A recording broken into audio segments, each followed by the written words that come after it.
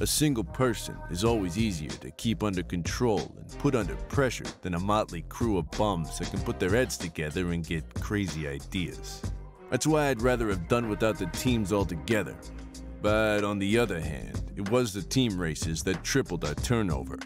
A lot of the fans began to identify with a particular team and cheered for them at every meeting. Should I not have taken advantage of that? You be the judge. The Hawks, for example, were a very popular stunt team.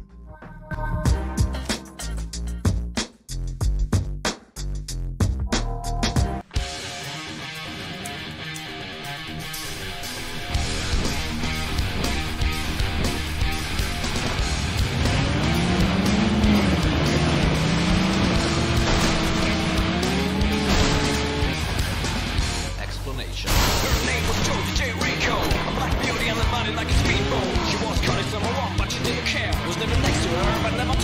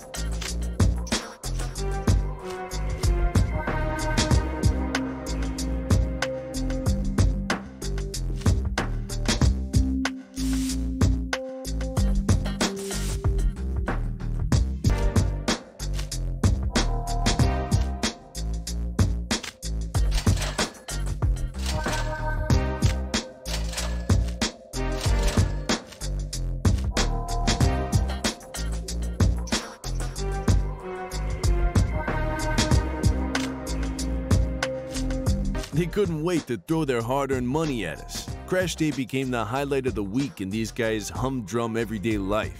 But when we introduced the Team Wrecking event, everyone totally flipped out. In Team Wrecking, there was nothing but nothing that couldn't be turned into cash. Fan articles, videos, remote control fire spitters for the kids, even a dented fender could be sold for a couple of grand. It was unbelievable.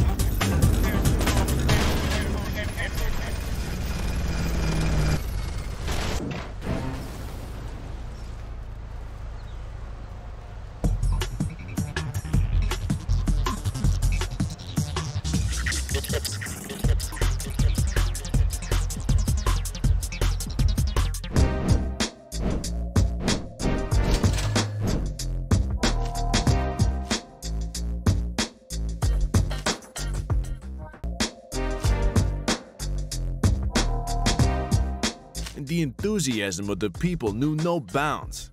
You remember the tunnel races? Barely room to maneuver, and 5 or 6 vehicles simultaneously on a bomb run. Sheer suicide, if you ask me. In any case, for every smashed tile in the tunnel walls, there was a story circulating on the internet. After a while, I used to drive down there myself for the hell of it and smash a couple of tiles, just to add a little grist to the rumor mill.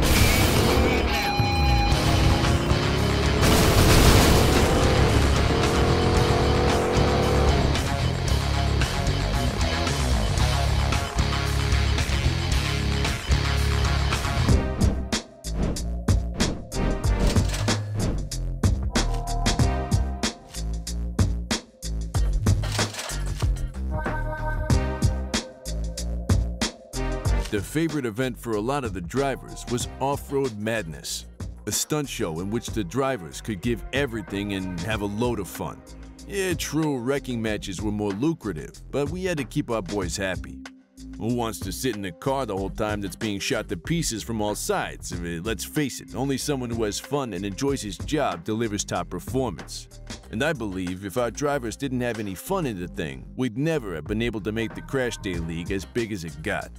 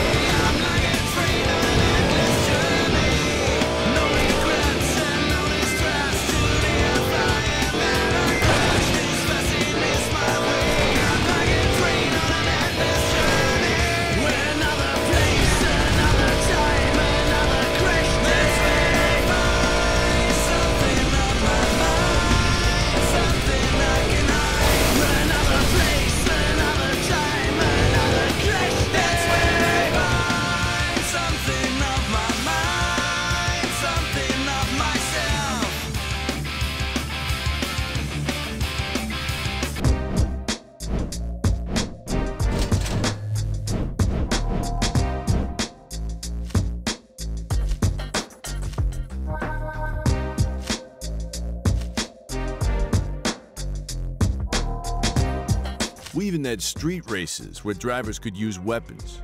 However, a kind of code of honor had spread in the drivers' camp that prohibited the use of weaponry in a race. But of course, there was always someone who had nothing against firing a missile up the exhaust pipe of the driver in front of him. That held a certain appeal to me personally too, because races like that sold better.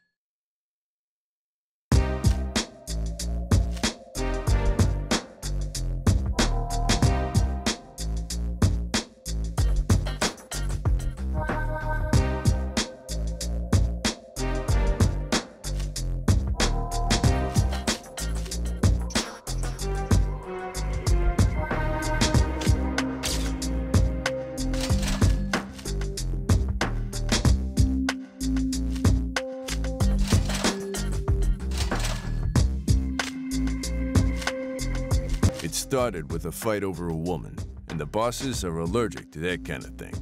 They just did not like women getting between the drivers. It was bad for business, period. I collared the two hotheads and told them to settle the matter between themselves over at the old press shop. Up until that point, it was just a typical driver's camp brawl. But then out of the blue, the cops turned up. It was clear to me straight away that we were heading for a heap of trouble if the bosses ever found out about it.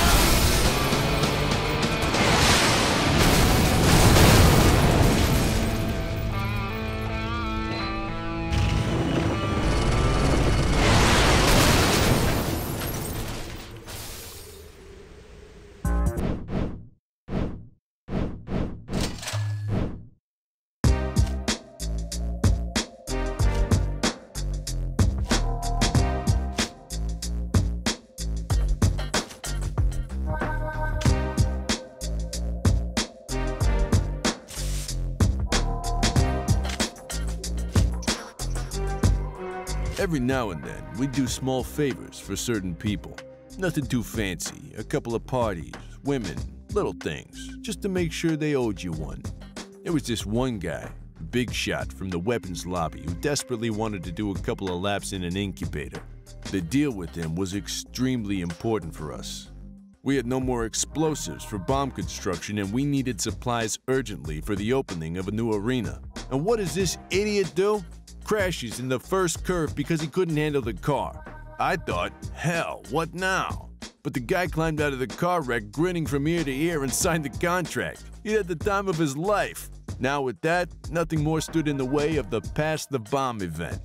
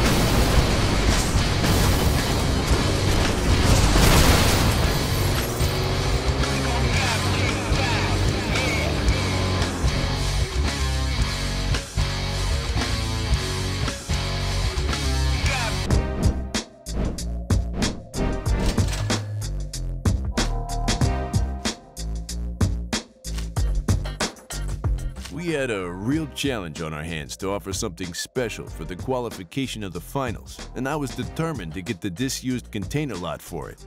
I'd had an eye on the place for a long time because it offered optimum conditions for a wrecking match. Unfortunately, I was not the only one. There was an open tender, and a bunch of architects' offices were competing to be the ones to build a gigantic shopping mall on the lot. But the guy who had the last word in the awarding of the contract was none other than our respected mayor. That tub of lard was up to his neck in it because he'd blown his whole fortune on horses and roulette. He didn't even have the cash to pay the taxi fare to my office.